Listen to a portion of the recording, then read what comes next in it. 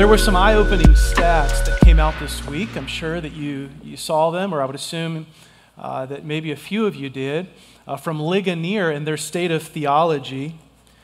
Let me go ahead and give a few of these to you. Among evangelicals, and again, this is not America as a whole, this is just those who claim to be a part of Orthodox Bible-teaching churches around the country. Here were a few of the numbers. Among evangelicals, 56% affirm that God accepts the worship of all religions. 43% of evangelicals now affirm that Jesus was only a great teacher. 38% of evangelicals acknowledged or stated that religious belief is a personal opinion and not objective truth. And 37% say that gender identity is a matter of choice. And 28% of evangelicals now say that biblical commands against homosexuality don't apply to the modern world or the modern church. Oprah asked Carl Lentz on television a few years ago if God rejects non-Christians. Lentz responded, quote, "No, God won't reject them. God loves so much, whether they accept or reject Him, He is still gracious," end quote. Oprah asked T.D. Jakes if homosexuality is wrong. Jakes responded, quote, well, it's not for me to say. Their community just needs to find a house of worship to suit their needs, end quote. Larry King asked Joel Osteen if Muslims are going to go to heaven. Osteen responded, well, I'm very careful about saying who goes to heaven or who goes to hell. See, I've been in India and they're Muslims and they don't know Jesus, but they sure do love a lot, end quote. Lauren Daigle was asked if homosexuality is wrong on a podcast recently, and she said, well, it's not for me to say. They all should just go read the Bible and then they can let me know when they find out, end quote. Of course, Rob Bell, in his infamous video and book, Love Wins, asked the rhetorical question, quote, will only a few be in heaven and millions of others burn? Must you really be born again and know Jesus to be saved? Or is there another way? And then he concludes with the famous line from the book, love wins, end quote. I want to finish this series with the subject of consumer Christianity. I believe this will be the last week of this series. I'd really like to get back to 1 Corinthians 7 and talk to the singles and the married people. It's going to be a great chapter. But if for some reason, I get a different sense of direction, there's another option here in subject, we'll get to it. But I'd like to finish this morning talking about the subject or the topic of consumer Christianity. You guys all know that's now the norm in America. Now, hopefully you know that. I know many of you have come out of these churches. It is a lukewarm Christianity, a soft-serve Christianity. It's kind of a toe in Christianity, or a toe with Jesus, and then a toe in the world, where we'll talk the talk on Sunday, but not walk the walk on Monday through Friday. We'll make a claim to heaven, but then we'll live like hell all week long. And so what I want to do this morning is review a text with you that we studied briefly 6 to 7 months ago. But I want to take you behind the text a little more deeply, and in fact, pull Analogia Scriptura, all the other scriptures to bear, and speak to you this morning about the lordship of Christ and how there is no such thing as a lukewarm church. There really is no such thing. And so if you have your Bibles, open them with me toward the end of your Bible to 1 John chapter 2. 1 John chapter 2. If you're newer with us, you may have missed this particular sermon. If you've been here a while, you'll remember We made a quick journey through 1 John, and really all it is a series of tests where John wants the reader to know if they're saved or not, if they're a part of Christianity and they're a member of God's house and family or not. And he's very black and white through his series of 9 tests. And the fourth one we're going to study this morning is in 1 John chapter 2. And let's read it together in verse 15 through 17. Verse 15 through 17. If you got a pen, would you pull it out? I'm going to ask you to underline a single word. You'll very quickly pick up what that word is. John begins in this little paragraph in verse 15, and he says, primary command, do not love the world, nor the things in the world. If anyone loves the world, the love of the Father is not in him. For all that is in the world, the lust of the flesh, the lust of the eyes, the boastful pride of life, is not from the Father, but it is from the world. And the world is passing away, and also its lusts, but the one who does the will of God abides forever. So if you got your pen, go ahead and just underline there in verse 15, don't love the world, nor the things in the world. If anyone loves the world, verse 16, for all that's in the world, at the end of verse 16, but's from the world, and verse 17, and the world is passing away. Did you get the theme of the paragraph here? We good? It's what? Very good, very good. Cosmos. The opposite of chaos. Chaos is disorder. Cosmos is a Greek word that refers to order. And that's the theme here. And this is the first big command of the entire epistle, and it's really one of the most important and potent texts in all the New Testament because there's just no, as we'll see this morning, wiggle room. You're either going to be in the world or you're going to be in the faith. There's no room to wiggle. It was back in 1519, a lot of you will remember, Hernando Cortez landed from Spain with 700 men and 11 boats on Veracruz here in South America. And of course, the story is famous because it was the first time that a European explorer had not only landed there and planted a flag for Spain, but also because Cortez famously made another move. He turned around to all of his men, and then he commanded, you remember what he did? That all 11 boats be what? Remember the story? That they all be burnt. And so here's his men standing on the beach, and they're looking at the one option to get back home to their family and realizing, well, that's over. So they turned and looked at the jungles of South America and knew we've got one choice. Friends, that is a vivid analogy of what it means to be a true Christian. Where when we're saved, we're planting the flag, moving forward for Christ, and then we're burning the boats behind us. We're literally staring out at what's ahead of us, and we're in love with the Lord, and then we have forgotten the world. We are ready to live for God and to forget the world. It means to burn the old life, if you're truly a Christian. Everything that he says in this word, I will do. And everything that he says to turn from, I'm going to turn from, and that's what it means to be a Christian. So friends, if you've come out of the megachurch ministry, I really want you to hear this morning. I want you to hear this.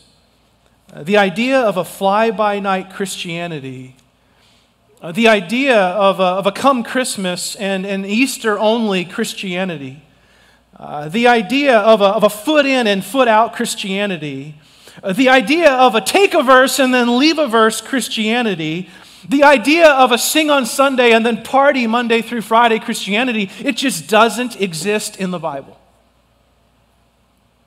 The idea that you can come to church and you can put your kids in ministry and throw a few bucks in the offering plate and then go back and live however you want, it just doesn't exist in Christianity. It doesn't exist in the Bible. You got to burn the old life. You got to burn the boats of the old life. So if you got your pen out, let's begin. We're going to go through a command, we're going to go through a counterfeit, we're going to go through clarity and then a consequence. And in verse 15, you've got that primary command. Go ahead and just look at it again. Verse 15, don't love the world. Don't love it. It's pretty clear. The obvious question that pops up is what? Well, what is the world?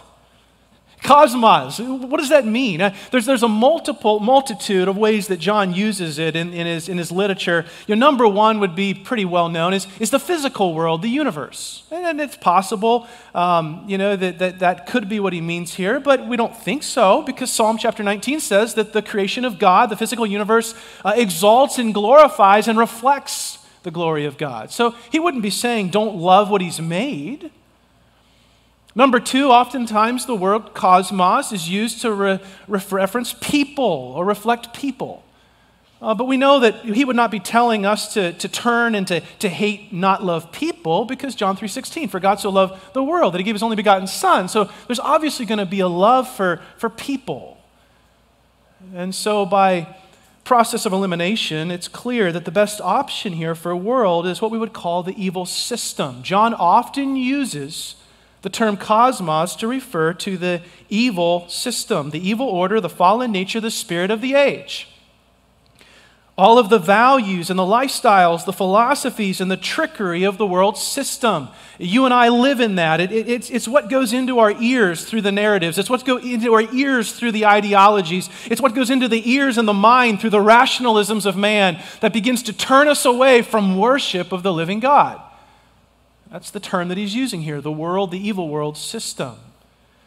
We know 1 John 4:3 that it's loaded with false prophets. John says every spirit that does not confess Jesus is not from God. And this is the spirit of the Antichrist, of which you've heard is coming and now is already in the world. So anyone who would get up and say, no, Jesus is not God and you don't worship him and he's not the way and he's not the truth and he's not the life, ultimately, whether they know it or not, they're an anti-Christ, an anti-Christian teacher. And that's the world system. We also know 1 John 5:19 that the world system is held in Satan's hands. John says we know that we are of God and that the whole world lies in the power of the evil one. So that's the world system. The machinery, the trickery, the ideology, the narratives that push us ever more away from the truth of Christ. That's the world. And then the next question that comes in verse 15 is, what is love? What does it mean to love the world? Agabao just means a preeminent love, an affection of the will, an unconditional love. You guys probably know that in your own marriage, right? You're supposed to love your wife or husband unconditionally. You may have an erotic love, an eros love, your romance. You may have a phileo love, a friendship love. But ultimately, biblically, you want to love your spouse unconditionally. I love you by choice. I'll lay down my life. That's what that term means. It's an affection of the will. It's a choice. Now, we can learn a lot about that. That kind of love recognizes both an affirmation and a denial. It recognizes both. I mean, if you love one, then you're going to hate the other. If you love one, then you're going to hate the enemy of the one that you love. If someone walks up to you, to your wife, and they want to hit her in the face, you're going to respond ardently to make sure that doesn't happen because you love your wife. Well, the same's true with Jesus. If you truly love Jesus, you're going to hate anything that's anti-Jesus. And if you truly love the Word, then you're going to hate anything that's anti His Word. It's a recognition of an affirmation and a denial. Also, number two, it speaks to a wholesale rejection of everything that's anti-Christ. It's a complete rejection. Every humanistic ideology, every man-based philosophy, every atheism, every Catholicism, every Mormonism, every Buddhism, every cultism, every mysticism, every Jehovah's Witness, and any part of Satan's cosmic rebellion. The true believer is going to go, I despise that because it raises its fist against my Savior and against my Lord. Now, it's a hatred of the system, but it's not a hatred of the people. That's important to understand.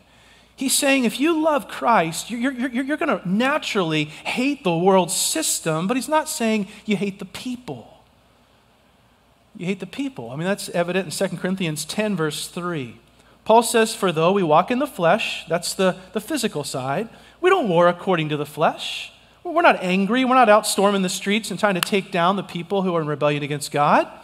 For the weapons of our warfare are not of the flesh, but divinely powerful for the destruction of fortresses. And then he explains what those are. We are destroying speculations and every lofty thing raised up against the knowledge of God. And he's using terminology there that refers to the ideologies and the narratives and the rationalisms, the sophist, the belief systems, logismos of the world. In fact, we all can picture that now more than ever because of the virtual world. Literally above our heads right now, there's a conversation going on. And some of you are supposed to be listening to me, but you're having that conversation because you're on a phone. You know, the reality is all around us, there's a virtual realm. And we leave this place and we go and we engage the mind in that battle. That's what he's talking about here, because what goes into the mind begins to make the man or the woman. Christianity opposes the onslaught of the devil when he assaults the mind through the world system. He says, well, what is the world? What is love? How about number 3? What are the things he talks about? So you look at it again in verse 15. Don't love the world, nor the things that are in the world. What are the things in the world? It's all the materials of earthly subsistence. Now, it's okay to have a house and a car and a set of golf clubs. Some of you guys like golfing and you're good at golfing. But your house and your car and your golf clubs can't have you. That's what he's saying. Some of you guys have a nice boat, but your boat can't have you.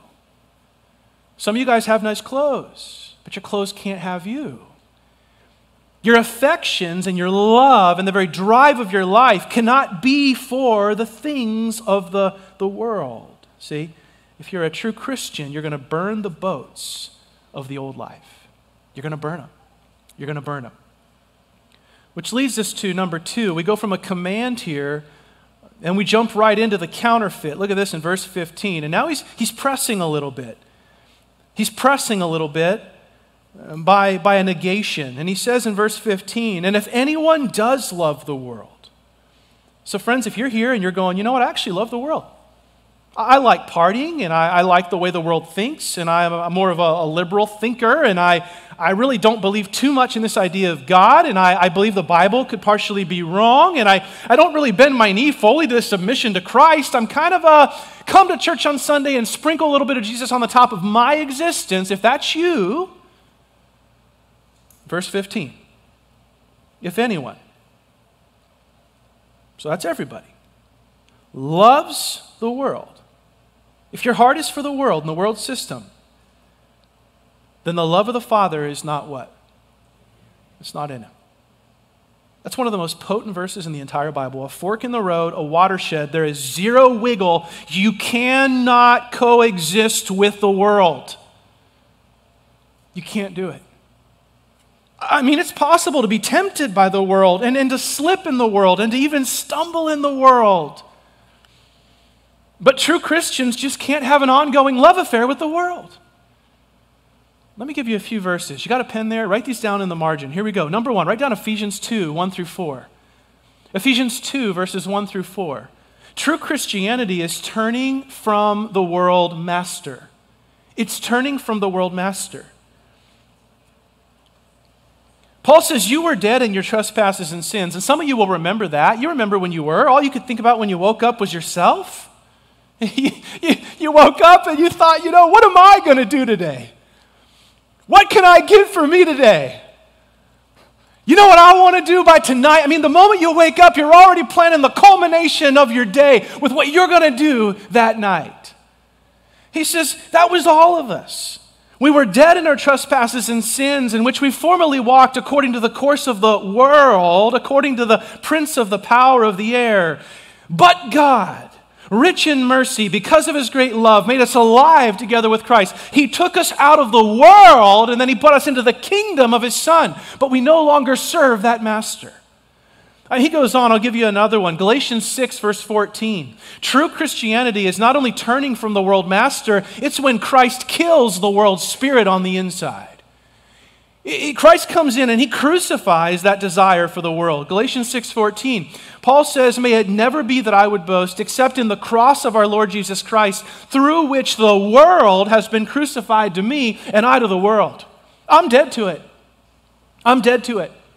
Every time one of those commercials comes on TV, every time a new magazine pops up with an ad, every time you're watching YouTube and they're targeting you with AI, there should be a click in your soul that goes, you're not getting me anymore. I'm not buying in anymore. That's not for me anymore. I've got a new Lord and a new love.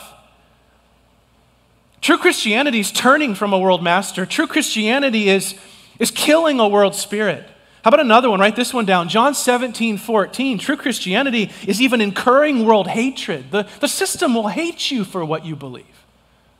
It'll hate you for what you believe. Look what Jesus said in John 17. He said, I have given them, meaning the disciples, your word, and the world has hated them. Why? Why does the world system hate them? Because they are no longer of the what? Of the world. Even as I am not of the world. I mean, who had 15 years ago an NOTW sticker? Anybody? Okay, you're all from Corona. Remember that? You got a big NOTW sticker on the back of your pickup truck with your 6-inch lift and your 34s, Michael Kirkshin. Yeah, wearing your flat bill 951. Okay, so that was you. You didn't put them on your Teslas, I saw. I was in the parking lot today. What does NOTW stand for? You remember? Not of what? You put that on your truck. He says, no, you got to put that on your heart. And friends, let me just say this. If you're here and you go, the world's not opposing me, then you have to ask some really, really, really serious questions about what you're standing for. Because Jesus said the world system will despise you. See, true Christianity is turning from the world master. It's killing the world spirit. It's incurring world hatred. Here's another one. You could write this one down. Matthew 13, verse 22.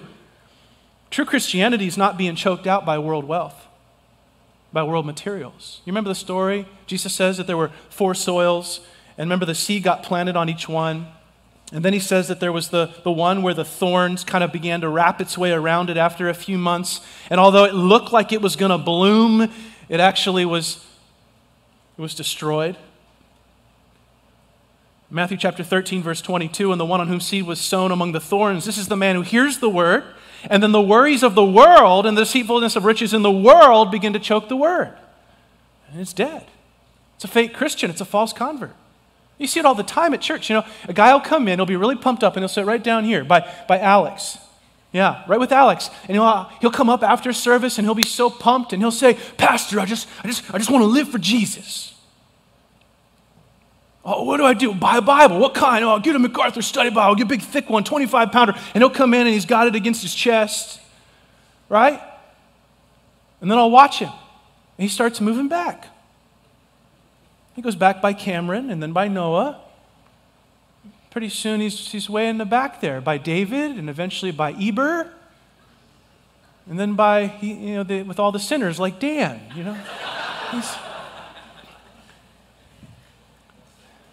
You guys, we have a relationship on Sunday mornings. You guys may not think you see me and you know a lot about me, but I see you. We have a dialogical, I see your reactions. I see your eyes. I know how you respond. I know when you're happy. I know when you're mad at me. I know all those things.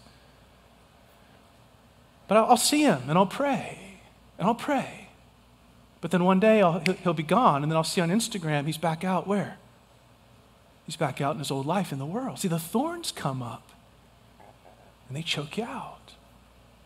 True Christianity is turning from the world master. It's killing the world spirit. It's incurring world hatred. It's choking out world wealth. True Christianity, friends, here's another one, is a heavenly win, but it's a worldly loss.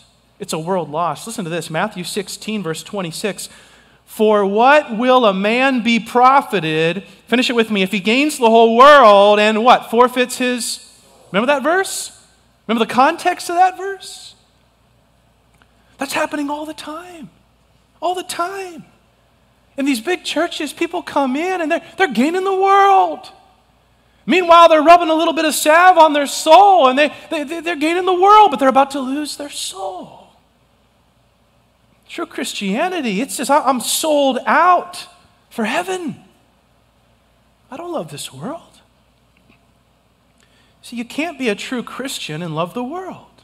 I mean, that'd be like, you go into your girlfriend. Let's say Alex proposes soon. You're going to get a girlfriend soon.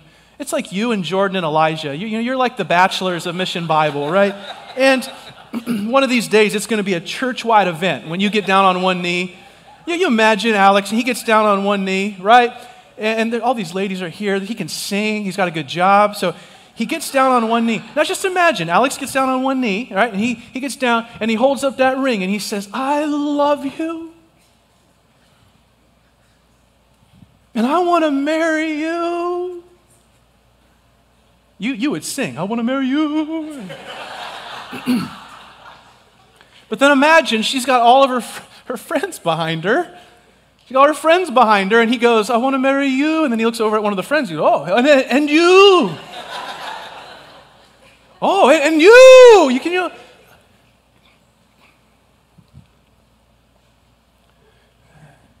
That's what's happening all the time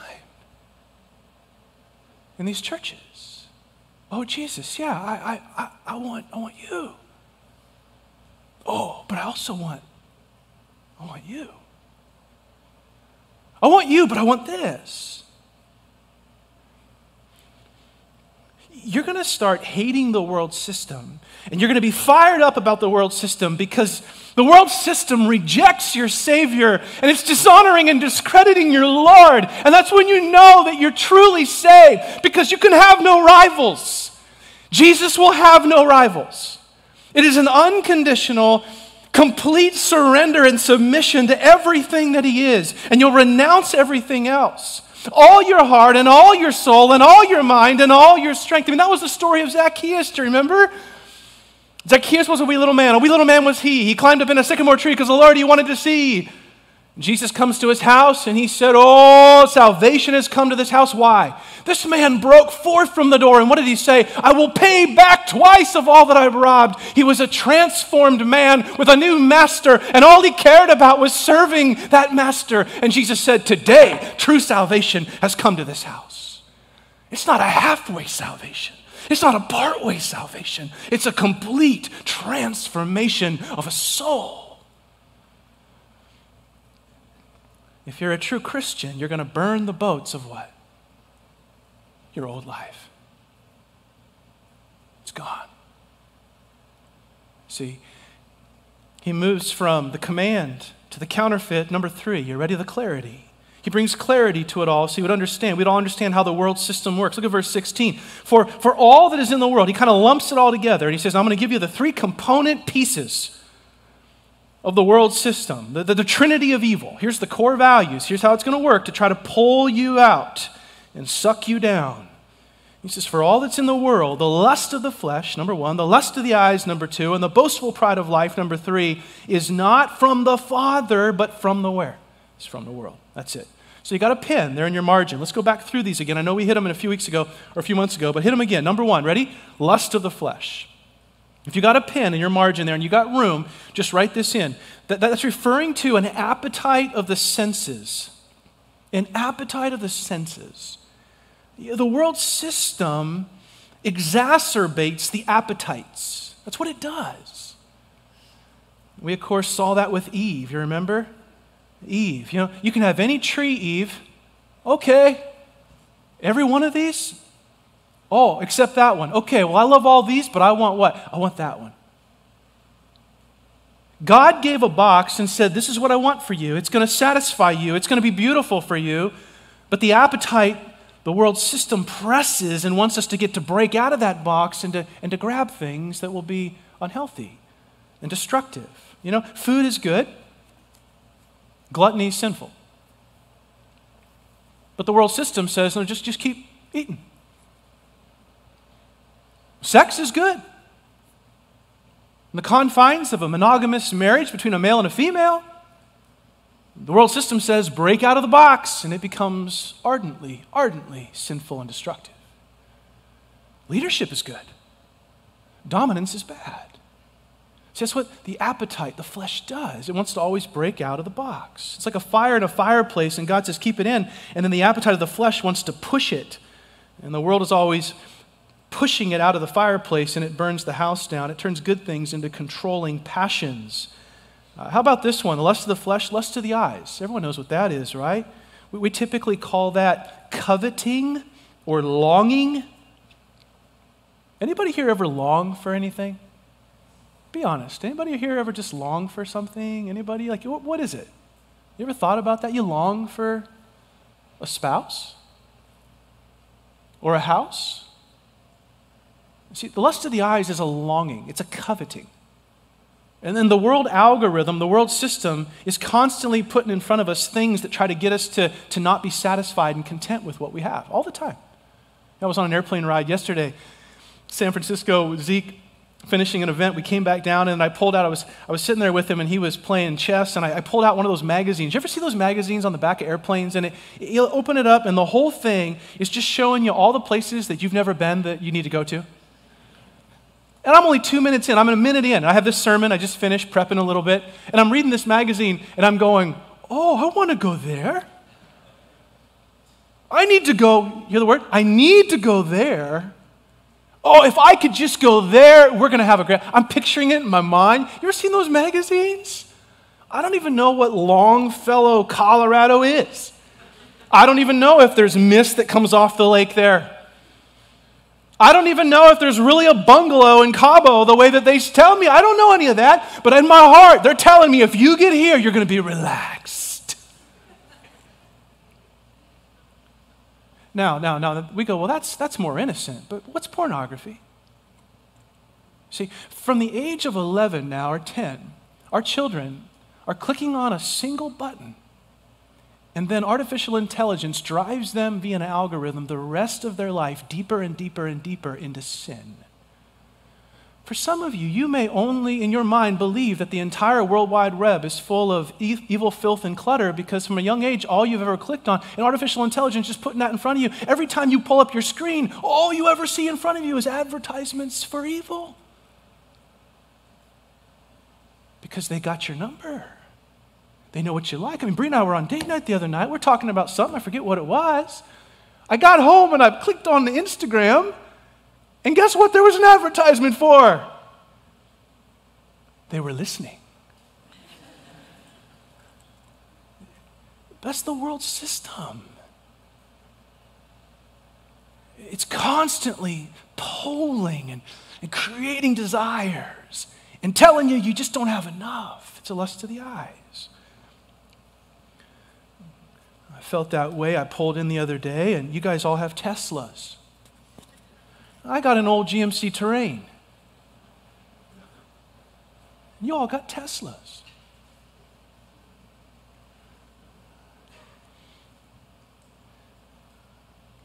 You ever had longing like that? You wanted a Tesla, didn't you? It's real. Number 3, the pride of life. You see that? The lust of the flesh, the lust of the eyes, the pride of life. It's just a natural interest in yourself. We all are our own biggest fan. I guarantee when you woke up this morning, you walked to the mirror, and who'd you think about? Oh, I wonder how Sally's doing. No, we look in the mirror and we go, well, I wonder how I'm looking. And that's really the story of our life. The world system plays on our narcissism. I mean, you remember Lucifer? I'm happy with being in charge of every other created thing, but you know what? I don't quite have enough. I want your job. Self-promotion, self-vanity, self-glory, the pursuit of a platform and of title. And even after you get some money in your life, you guys who have money, you know this, then you want power and you want everyone to know about how much money you have. That's why wealthy people are very rarely content, because they want everyone to know just what they have. You ever been satisfied in your heart, a little bit of satisfaction when somebody in your life fails? That's a frightening thing.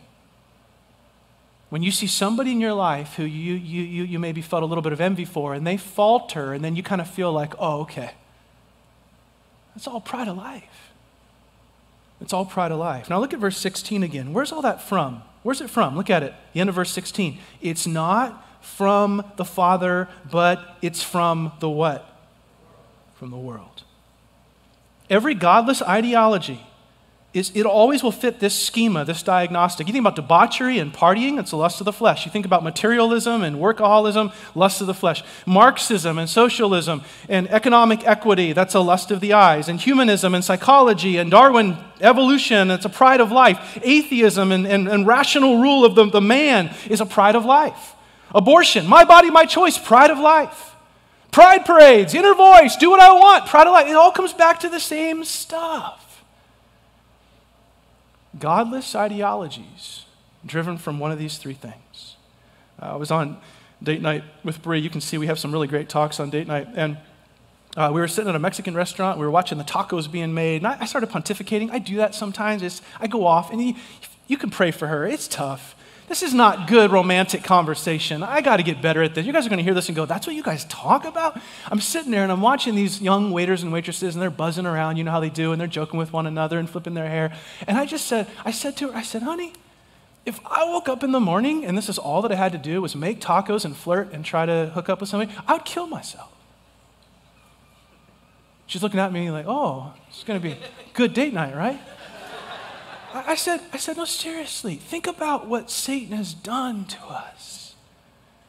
If you don't have God and you don't have eternity and you don't have a reason to live, look at what they're doing. And I said, how do you do that? Well, here's the answer. See, every morning when a person wakes up who doesn't have the Lord, one of three lies is put in front of them. A little more power, a little more money, or a little more sex.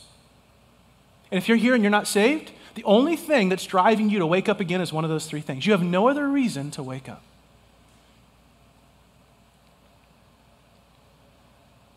And if you're not saved, eventually you'll commit suicide or end up in a crazy barn. Because you just heard the truth. You can't come back from that. Why does Elon Musk want to go to Mars? You ever thought about that? Why? Because he's an intellectual elite. He played the chess game of his life early on and realized, because it's godless, that he has no other reason to live other than a legacy play. That's pride of life. To try to prove, like Columbus and Magellan, that he's one of the greats and his memorial is going to be bigger than everybody else's. If not, he'd kill himself. See, when smart people finally come to conclude that this is all there is, they have to do everything to gain power, hence Hitler. Or else you submit yourself and bend your knee to the lordship of Christ and to a living God, and you live for him, and then you have hope. But there's no middle ground, see. Satan is just throwing at you an ever-revolving set of lies to try to wake up in the morning and keep going. It never works. If you're a true Christian, you're going to burn the boats of what? The old life. Finish it with me. We have a command, we got counterfeit, we got clarity. Finish it with me. Consequence. Look at this in verse 17. Here we go. He just kind of sums it up with an ultimate conclusion. And the world, there it is again, is passing away. See, that's what Elon Musk is figuring out. The world is passing away, and also its lust, all those lies that Satan threw at you. But the one who does the will of God abides what? Abides forever. That's why you don't love the system. You don't occupy yourself with the system. It's already fading. You may not sense it. It's happening slow, but it's going to burn. Now, some of you may be wondering, well, Tony, what's all this have to do with detox and mega churches and helping me heal? And, what, Tony, you yelled at me for 30 minutes. Right? I'm glad you asked, okay? Real quick, turn with me to one last passage. Go to Revelation. Back of your Bible and look at Revelation. You'll love this. Everyone, you got to look at this. This is important. Revelation chapter 3, and look at verse 14. I want to show you what happens if you buy into the Lauren Daigle, T.D. Jakes, Carl Lentz, Rob Bell version of church. Okay? I want to show you here a non-church that calls itself a church. Okay? So it calls itself a church, but it's a non-church. It's a group of professors, but not possessors. They have a toe in Christ and a toe in culture. Christ isn't even inside the church. He's on the outside, and he's knocking, trying to get in. And then watch what he does. He's actually going to vomit them. He's going to puke them out. Revelation 3, look at verse 14. To the angel, that's the word for pastor, right? To the pastor of the church in Laodicea. So John's getting a vision. Jesus says to John, I want to write a letter to this particular church. To the pastor of the church in Laodicea, a very wealthy town, like Orange County, he says, I want you to write this.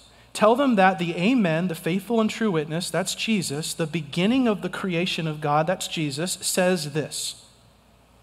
Verse 15. I know your deeds. He says, I've been watching you. That you're neither cold nor hot. When I look at your deeds, you're coming on Sunday, but then you're going and living your life Monday through Friday. You got a toe in the church and a toe in the world.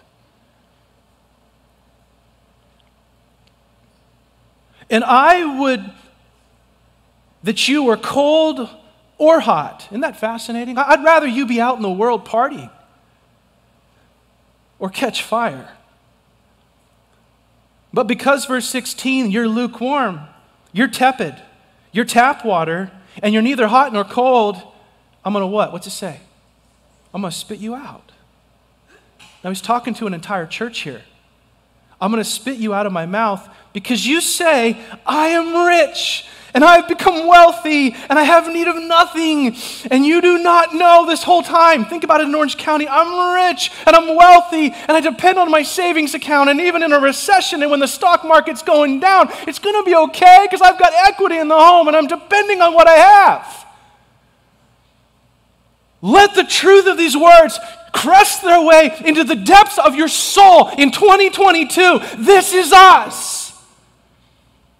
Don't push them off. Don't say it's 2,000 years ago, it's Laodicea. This is the church, he says. I'm rich, you say. I've become wealthy. I don't need anything. And you do not know, look what he says, that you are wretched and you are miserable and you are poor and you are blind and you are naked. He talks about the outside and then he moves it to the inside and he says on the inside, you are wretched and miserable and poor and blind and naked. Friends, some of you know that's true right now. You know that on the inside, it's nothing but a ball of sin and selfishness and pride and lust and jealousies and greed and envy, and you wake up every single morning and you're driven towards your lust. You know that's you. And Jesus says as a church, as a whole, he says you can't come in here on Sundays and go, well, we've got it together, we're in Orange County and God's building more buildings and we're going to get there, and on the inside be nothing but a wretch.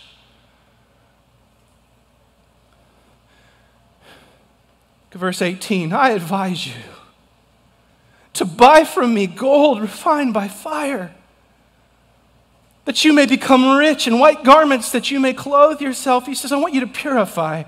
I want you to put on white, that the shame of your nakedness may not be revealed, and eye salve to anoint your eyes, that you may actually see what matters. Brothers and sisters, listen, please. If this place, us, gets worldly, toe in and toe out, take a bit of scripture and leave out the rest like Jakes and Lentz and Daigle and Bell, we capitulate, we vacillate. Joel Osteen. You can stamp whatever name you want on that building. You can put up as many websites as you want. We can run as many programs, millions of them as we want, but this is not a church. And Jesus says, you are miserable, you are poor, you are wretched, and I'm going to puke you out of my mouth. He says, you get out of my sight. Your lampstand is gone.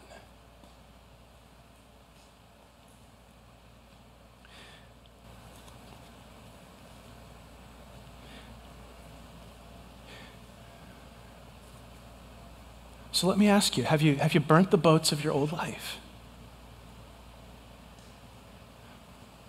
I mean all the way. No secrets. No sin left unconfessed.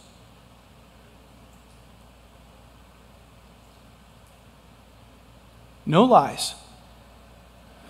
100% all-in commitment to Christ. Christ always, Christ ever, unapologetic, unadulterated. Your entire life exists for Christ.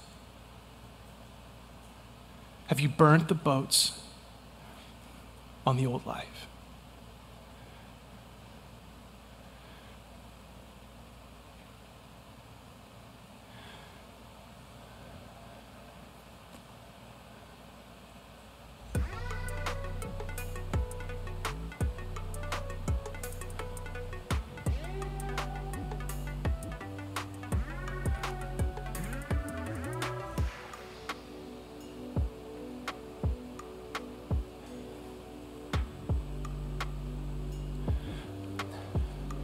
Help me out here, church. Is Jesus Lord?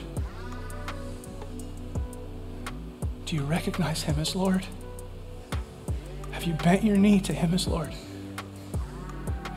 Is your entire life in service of the great Lord? Yes or no?